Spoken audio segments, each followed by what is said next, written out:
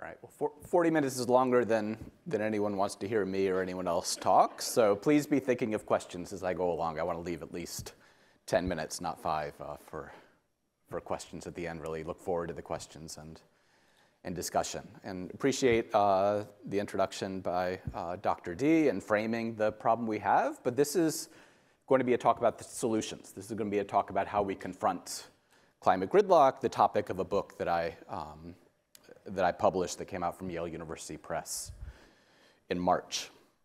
And when I say that I'm a climate scientist, that I study the atmosphere and what's warming the planet, how to confront it, I've been used to getting a lot of D words, and it's not just because my name is Daniel.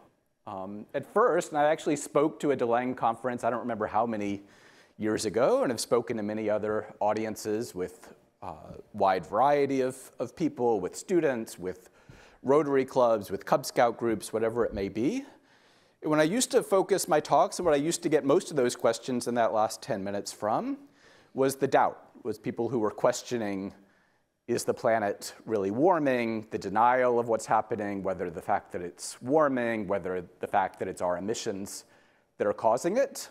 I do devote an entire third of my atmospheric chemistry and climate class that I just finished teaching this semester to overcoming and going through the science of why we shouldn't doubt, why we shouldn't deny what's happening. But in an audience like this, I don't focus on that anymore because there's no denying anymore that the planet's warming. And in fact, in my 16 plus years of teaching at Rice, we've seen another third of a degree Celsius of warming, half a degree Fahrenheit of warming, just in my time returning back to Texas, returning back to my home state. So we've gotten to the point now where warming is 1.1, 1.2 degrees Celsius above where it was in pre-industrial times or the late 1800s, which is our closest proxy when we had enough thermometers around to know how hot the temperatures were. And there's really no questioning, unequivocal evidence of that it's warming, and I can go through and bore you all with this half a semester's worth of all the emissions that are causing this. So now it's a different set of D words that I try to confront in my talks. The feeling of doom, of despair, of depression.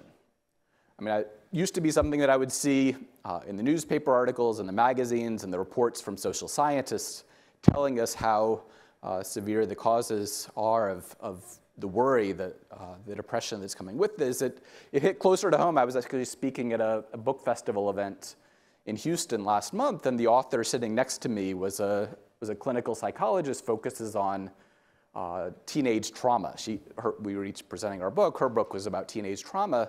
She said after family conflict, the biggest thing that she has her teenagers coming to her for counseling is fear of climate, is fear of the planet that they're heading into. She's seeing anxiety, depression right here in Houston among the teens that she's dealing with, worried about the future that they're heading into, thinking how could they possibly have children in a world that faces such problems.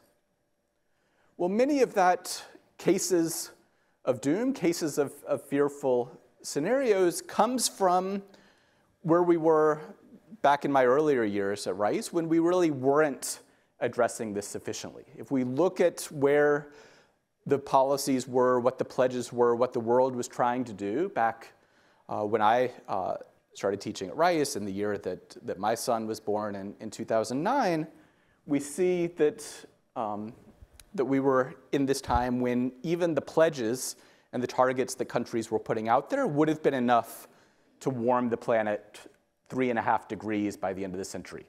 3 times as much warming as we've had, the 1.2 to date.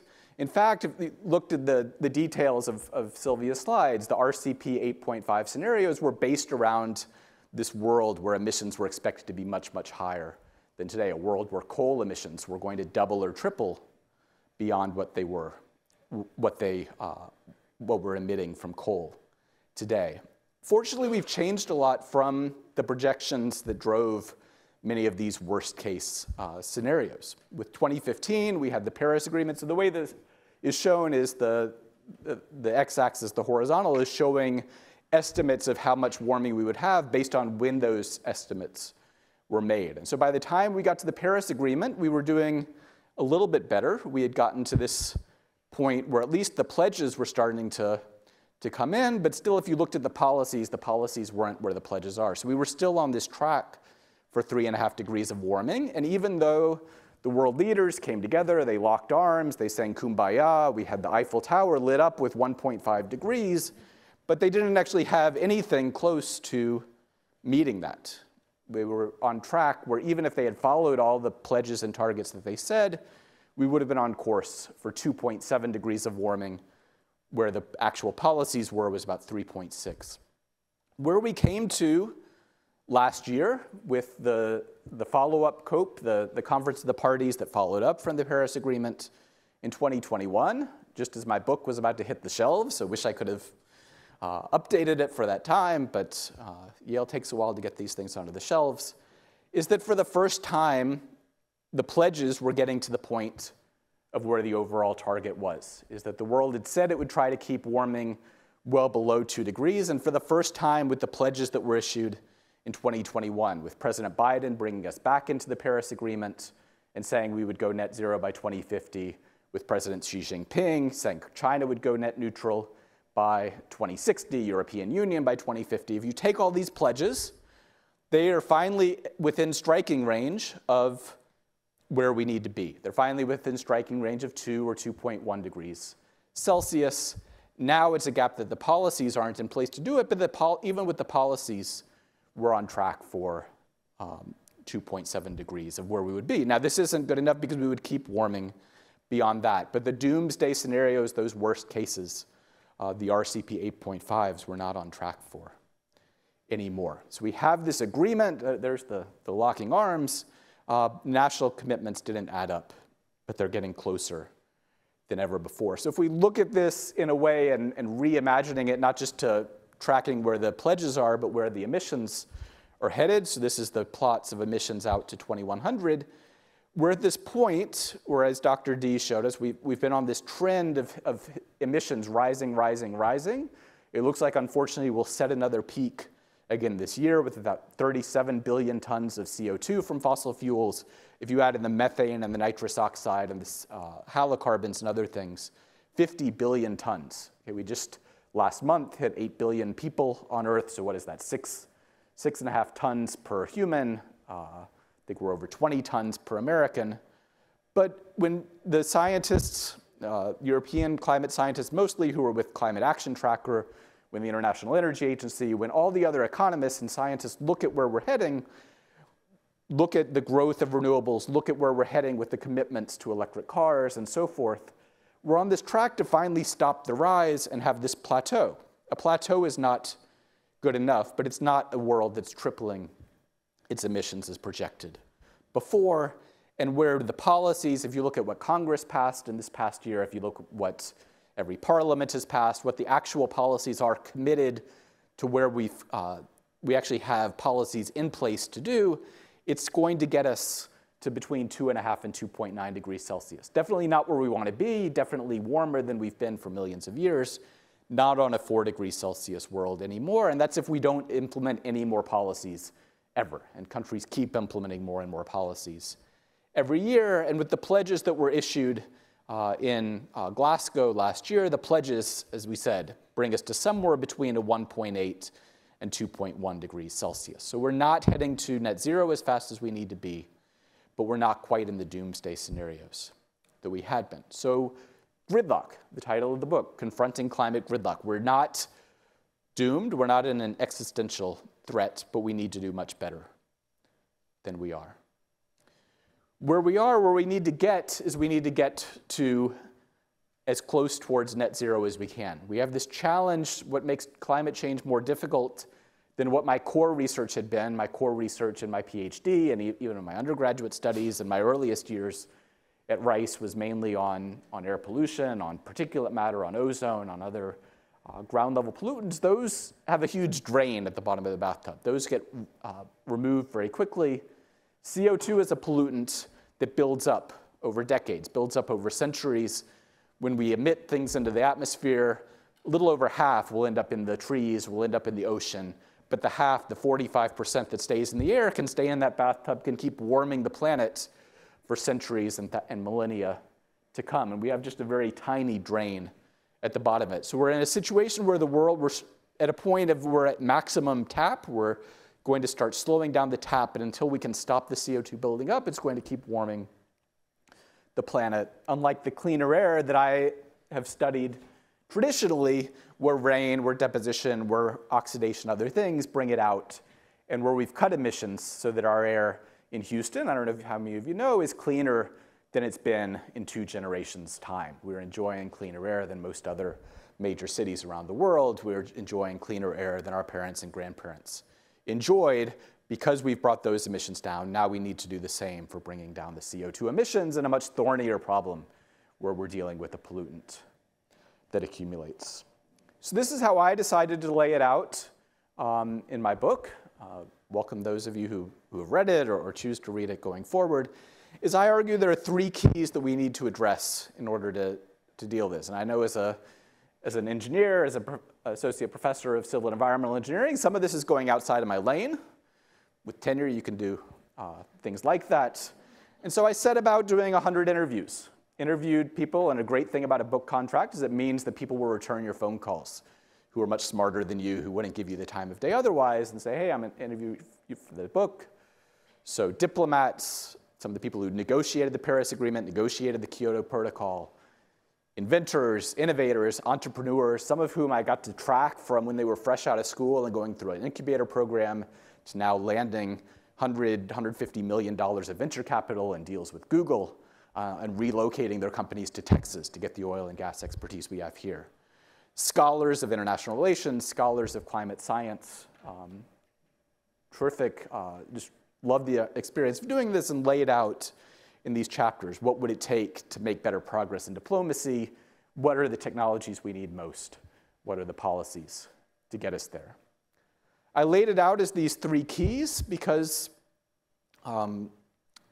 the diplomacy and policy interact with each other, because without diplomacy, we don't have enough to impel action. We can just keep saying, well, what about those Chinese? What about this? What about that? We need some way to get together to say we're all going to address this collective global problem. We need policy for diplomacy, because otherwise, what credibility do we have to say that we should act on this problem? Diplomacy and technology that tie together, because so many of the technologies we need, we're not going to be able to develop them fast enough if each country is doing them for themselves. We need them to be done in a way that we're collaborating globally on this. We all win if we have better solar technologies, better wind, better geothermal, better hydrogen, better carbon capture. It's not so much an arms race of who can get there first. The better we get this for all, the more we can have cleaner and cheaper energy for everyone.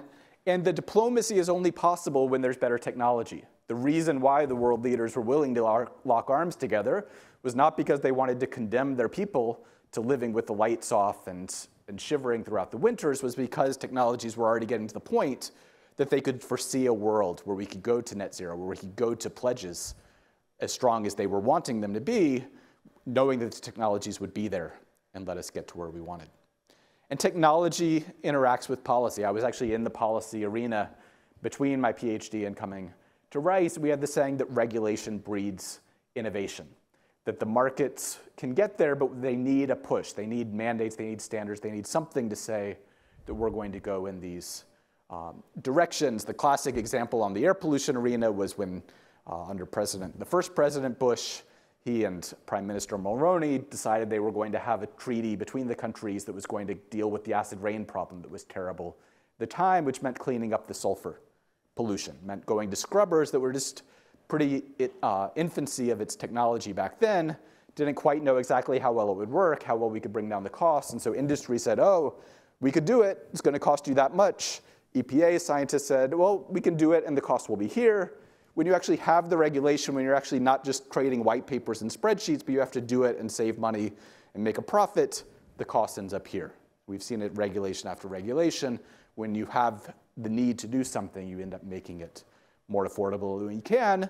And when you do so, regulators can come and say, wait, we set this cap and trade target here. We can keep lowering it, lowering it, lowering it. Now we're at a point where we have 80% less sulfur emissions from our power plants than we did in 1990 when the Clean Air Act was last amended. Now, what technologies are it that we need? And I'm going to focus most on technology because this is a technology-oriented conference. This is, as an environmental engineering professor, my core area of expertise. So what technologies do we need to build?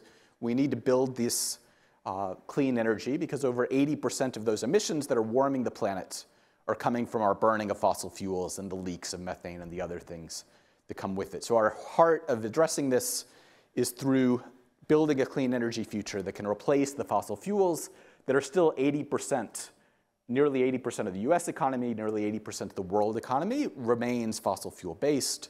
How can we transition that to clean energy? I argue it needs efficiency, it needs clean electricity, and it needs fuel switching. Most of that fuel switching is actually switching to electricity, electrifying our economy.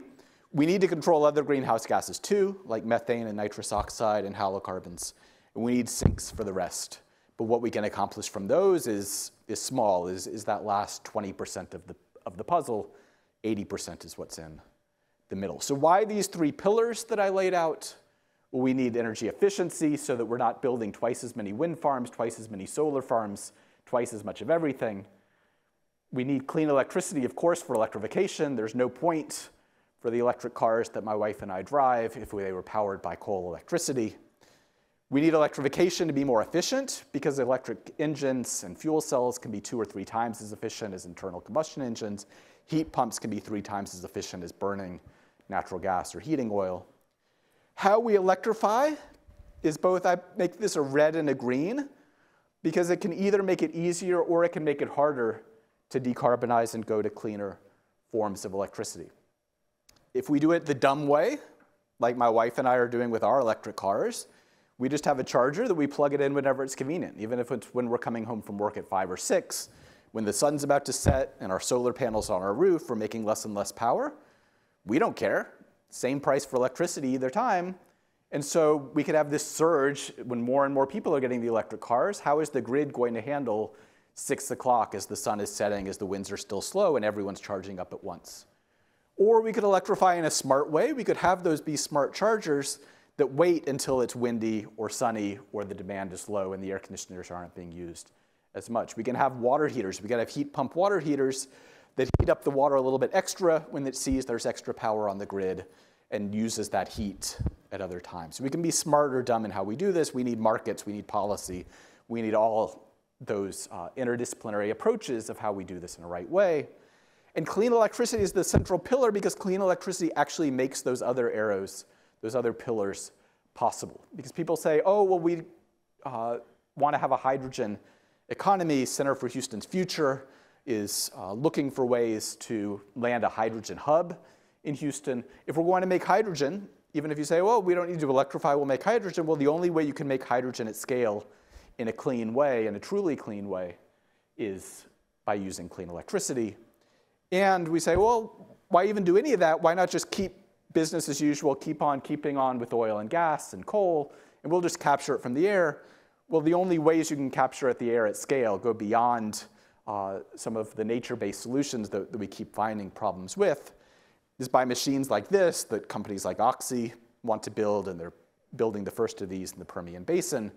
These need enormous amounts of electricity to work. So unless we can get electricity cheaper, cleaner, more abundant than ever before, we actually don't have a chance of pulling CO2 out of the air at the scales that we need to. We can think about those pillars in terms of the energy economy as well, where there's an electric frontier, as NREL has shown us, where we already use electricity for the bottom, nearly half of the economy.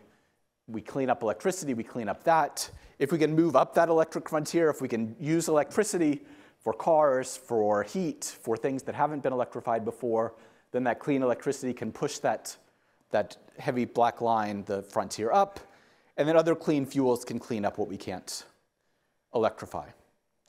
After the book was already in press, opened up and see that the Biden administration, right as it was issuing its net zero plan for 2050, when he issued that plan at Glasgow, heading to the Glasgow summit, November 2021, book was heading to press, heading to the bookshelves, released the long-term strategy, and wasn't surprised, but relieved they didn't come up with some wildly different approach, but they had the same exact pillars for their approach of how they think we should clean up the economy by 2050.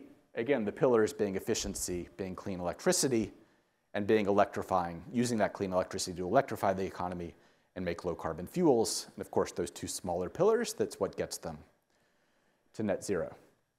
Now that all seems optimistic. What the pessimists will say, if you listen to Professor Václav Smil, who has the ear of Bill Gates and others who like to be smug and say we can't do this, is they say, well, sure, we can transition eventually, but transitioning the energy economy is a 100-year process. We can't possibly get to net zero by 2050. We can't possibly get to the targets we're aiming for because changing the energy economy that is a trillions of dollars economy, is a century-long project, just like we started with the decarbonized economy. We started with the renewables economy. We started with wood and water as what powered almost everything, all the way through colonial times, Revolutionary War, up to the Civil War. We were already a green economy, but then coal took 50 to 100 years to take over.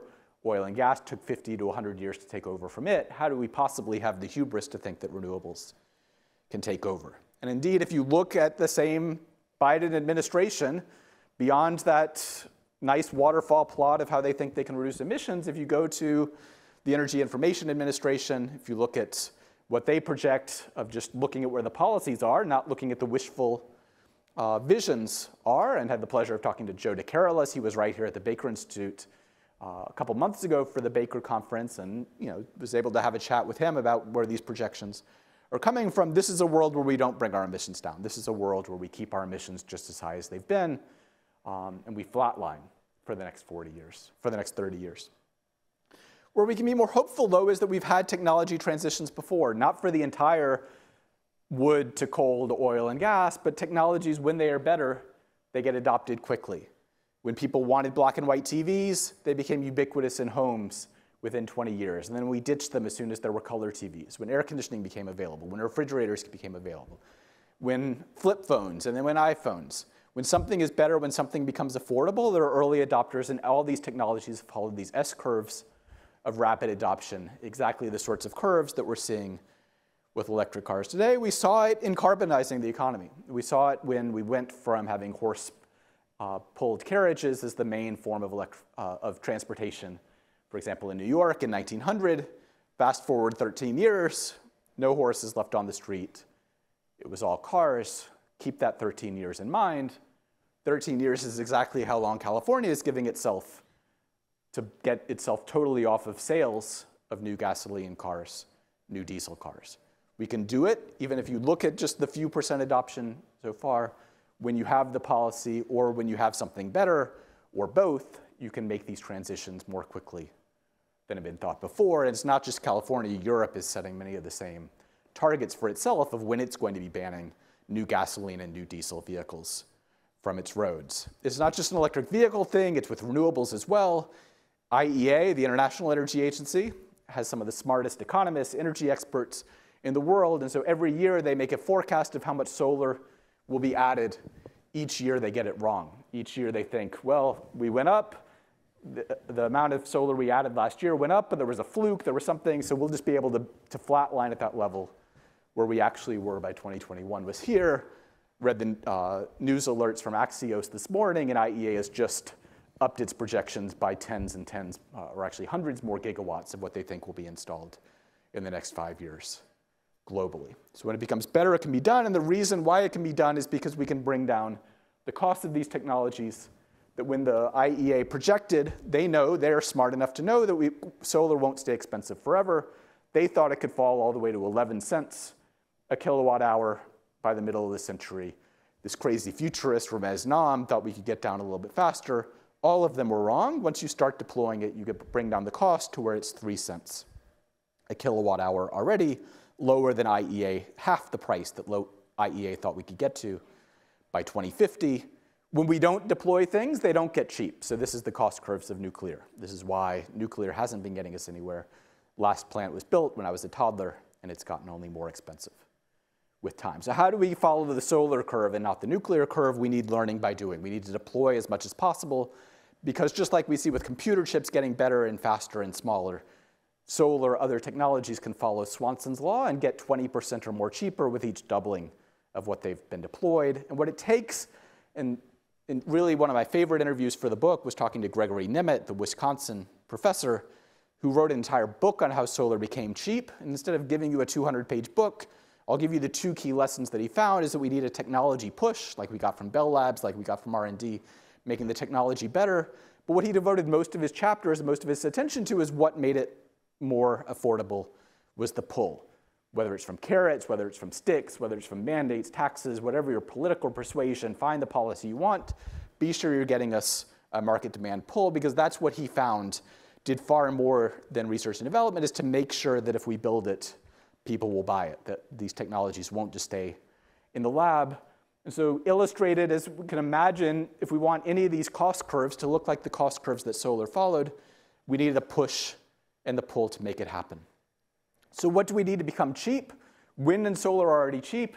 Deploy, deploy, deploy, get those out there as fast as we can, have the infrastructure and permitting that we need the other things to become cheap as well, things to balance them. It can be batteries, it can be geothermal, it can be nuclear, it can be advanced hydro, and whatever we're linking together will be easier if we can finally start building things in this country again and not just block things, building the power lines that connect these various sources. Again, people have come up with lots of different scenarios. The Biden administration came up with lots of scenarios. All the scenarios are different. All the scenarios have wind and solar as the majority of the power supply if we're going to be serious, if we take seriously enough how to get there. People can debate how much role nuclear has, how much role carbon capture has.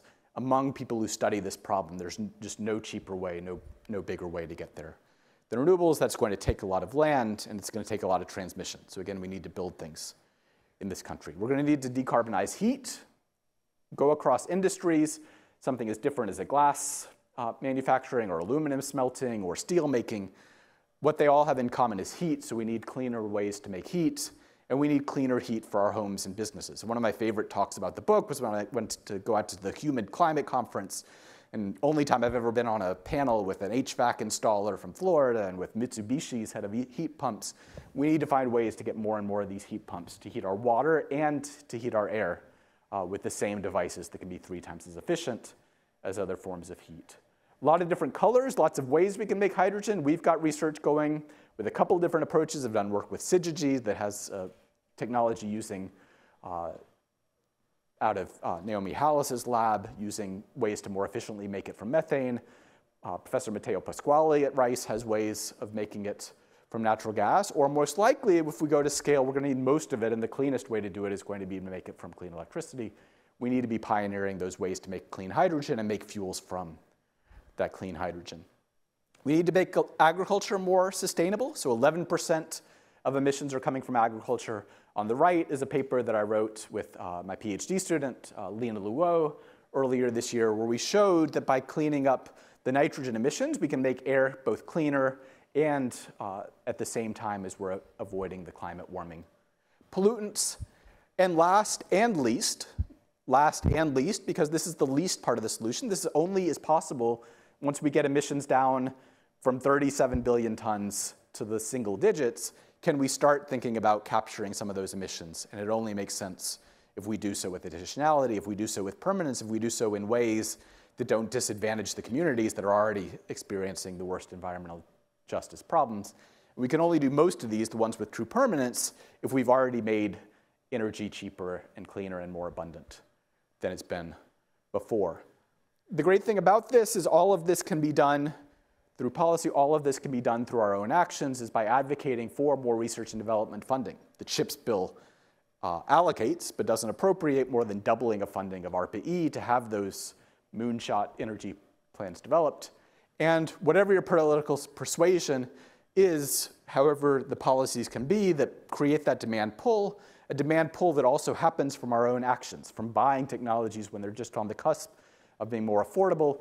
We can be the ones who drive down that price and make this more affordable for the rest of the world. Because the US only emits 14% of the world's emissions, we are only doing what we can if we not only bring down our emissions, but if we bring down this curve, having the means to do this, having the means to push and pull this along with partners around the world to make this so that as the world develops, we can continue to have this be the desired sources of energy. We made a lot of progress with the Inflation Reduction Act, put more for approaches than had ever been funded before.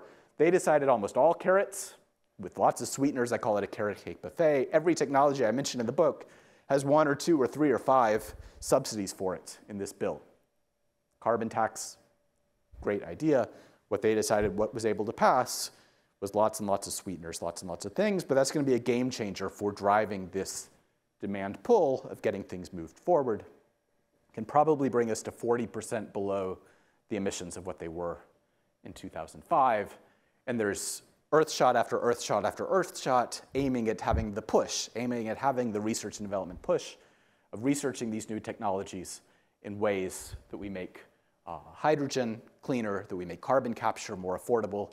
Secretary Granholm was right at the ION, where those of us who were at the reception last night met to announce the deep geothermal Earthshot initiative, where she wants to make geothermal down to $45, 4.5 cents a kilowatt hour, at the point where it would be a perfect blend with wind and solar. And there's been success in things like that. Those who don't recognize the person on the left, Rice was so impressed by what he did in Sunshot in bringing solar prices down 90% over the past 11 years that we made him our vice president of research. And look like I'm right on time to leave 10 minutes for questions, because I think we need questions, we need discussion. We need, hopefully, this didn't so much answer what needs to be done. Hopefully it left a lot of room for what could be done, left a lot of room for not being prescriptive, but giving us the sense that we need a push, we need a pull. We're starting to get that. We're not where we need to be. We're not in this doomsday future. How can we keep addressing this gridlock? How can we keep moving forward in a way that gets us to a climate that I can't foresee a climate that will ever be as cool as it was when I grew up in. Probably can't even keep the climate at the warming it is today. But how can we slow it down enough? How can we hold warming below 2 degrees so it's something that we can adapt to? Look forward to the questions. Look forward to conversation in the coffee break so we can start moving that conversation forward. Thank you.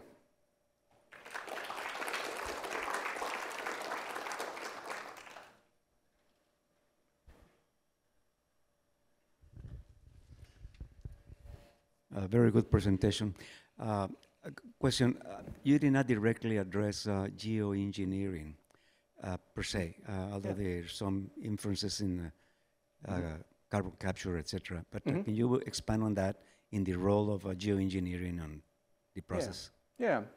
So with geoengineering, there was national academies put together a panel to look at geoengineering. They decided to break themselves in half. There's geoengineering that helps us lock up carbon from the atmosphere. And that gets us closer to the climate that we're used to. It undoes the way that we're warming. And those solutions, if they can be done without damaging ecosystems, those are great. Those bring us more to normal conditions. With geoengineering approaches that are solar geoengineering, changing how much sunshine is hitting the Earth, whether by brightening clouds or by injecting aerosols into the stratosphere, I expect, it hasn't been done yet, I expect it's doable. I expect it's cheap relative to national budgets, relative to Elon Musk and Jeff Bezos' wealth if the market hasn't crashed or if he hasn't wasted it all on Twitter.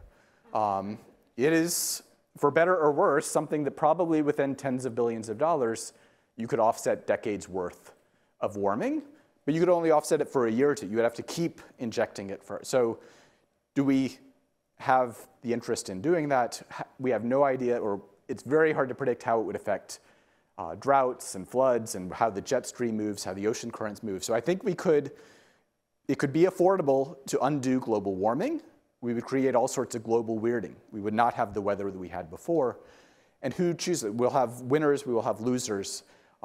It's opening up a huge Pandora's box of you could have within the power of a mega billionaire or the power of probably 10 or 20 countries on Earth could have the power to reset the thermostat at least for a few years, depending on what they inject into the stratosphere. So I think it's doable. I'm actually not worried about what it would do to the stratospheric ozone, but I think it's not a science question. I think it's more of a diplomacy question, a philosophy question, a theology question of do we want to have that power in the hands of the wealthiest countries and people to be able to reset the thermostat in ways that they're going to totally change weather, totally change life on Earth, or do we bring down the emissions? Do we do anything that slows down the need to bring down emissions, to both draw down and to drastically reduce the fossil fuels? So I would much rather pursue the approach of fossil fuels, of cutting fossil fuels, of drawing down emissions, of focusing on how we have less CO2 in the air, rather than thinking that there will be some silver bullet that I think we just don't know how much disruption it could cause.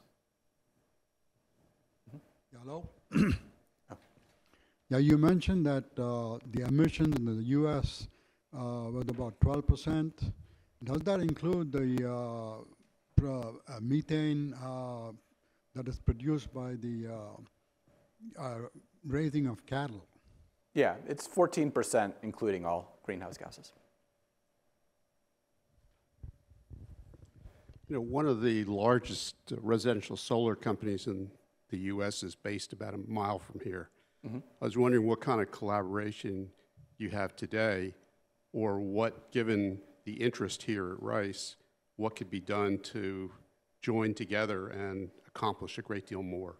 Yeah, so really appreciated that Sonova brought me out to meet with their CEO and executive leadership team about the lessons from this book. And so, yeah, I won't go into any details of what we discussed, but devoted a morning with their team of how can lessons from this apply to that. And I think, yeah, great opportunities where they really work in the distributed solar space. And I think there's a need to have both the utility scale and distributed scale, and having companies like that, having this ecosystem of clean energy companies based in Texas is really powerful to move things forward.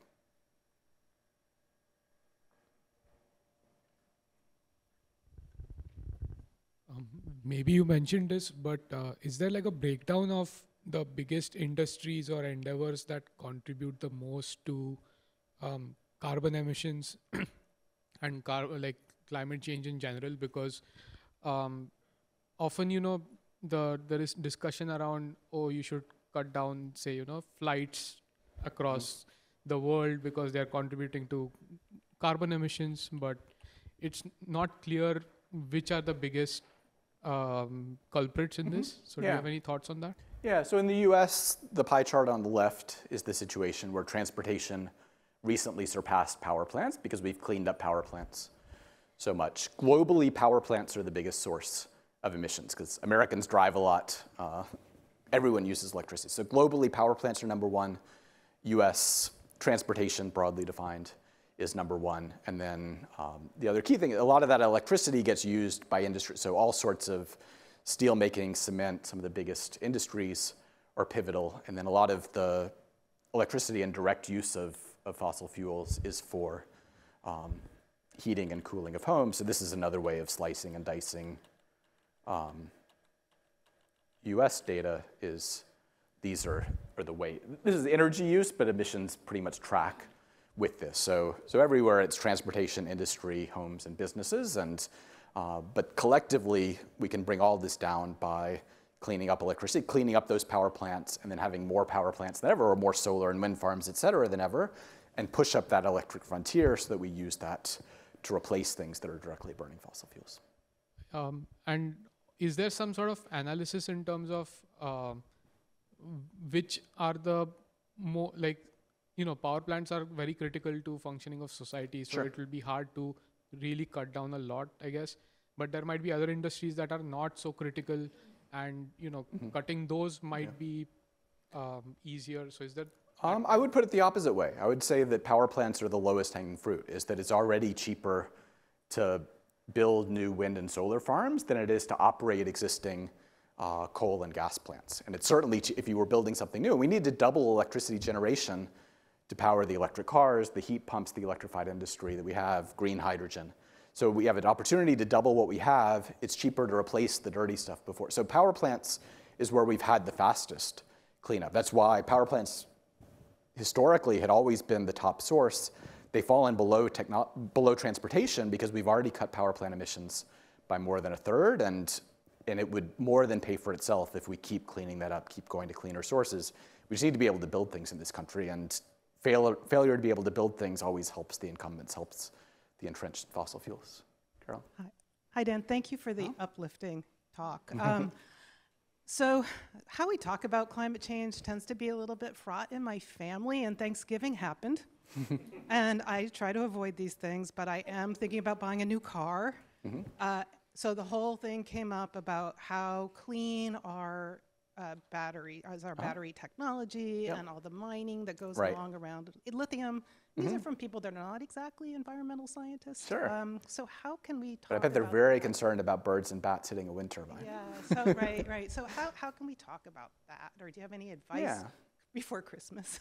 Sure. First, good luck finding one. It took my wife almost a year to find her VW ID4. It's a great car. So everything has trade-offs. If we could walk or bike or drive less or have better designed cities, all of that is better than just having a different car. So yes, there are other solutions that are even better. But if we're going to driving electric is better. It does have trade-offs. It's making the battery and the energy that goes into that and the materials that go into that is roughly, it takes on the order of a year and a half to offset the extra energy emissions that go into making that battery and car. But you'll probably drive your car more than a year and a half, or someone will once you sell it or trade. These cars last 10 or 15 years. So over time, even with the grid that we have today, that last 1.5 year beyond will be will be zero emissions, or will be far lower emissions than the gasoline or diesel. And as I said in response to the previous question, it is much easier to clean up power plants than it is to clean up fuels. Anything that we're burning in an engine is going to be putting off exhaust no matter what, and we can't capture those emissions. We can't capture emissions from billions of tailpipes. So over time, your electric car is going to, even over the 10 years you have it, the grid is going to keep getting cleaner and cleaner. 90% of the new power sources being built in Texas, 90% of the new power sources being built across the country are wind and solar. So every year, the electric grid is going to keep getting cleaner and cleaner. So if it's a 1.5 year payback time, and if it's half lower emissions right now where the grid is, it's going to be 60, 70, 80% cleaner as the grid keeps getting cleaner. So it is the way to go. It is not without trade-offs. It is not without impacts. We do need to find ways to get more lithium to make this something that can be scaled up, but we have research going on at Rice and elsewhere, how to extract it from geothermal brines. It's challenging. It's things that, but it's solvable to address those problems, and it can be a lot cleaner and just a lot more fun to drive than the cars they replace.